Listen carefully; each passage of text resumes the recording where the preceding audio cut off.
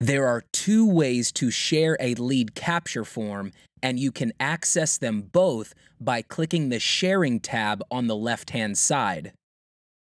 To share the lead capture form on your website, you'll copy the embed code here in Dubsado. Then, you'll go to your web builder to edit your website and paste the embed code on your current contact page. Embedding is kind of like opening a window so that the Dubsado form will be visible at the same time as any existing content on your website. To share the lead capture form as a hyperlink, simply copy the link here.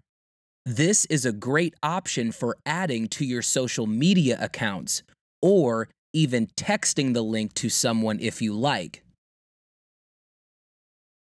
If you are on a trial account with us, you are limited to 3 clients total for the duration of your trial, and that includes clients added through the lead capture form.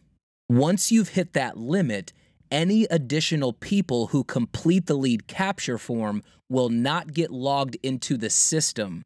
So it's important to make sure you are on a subscription plan before making this form publicly available.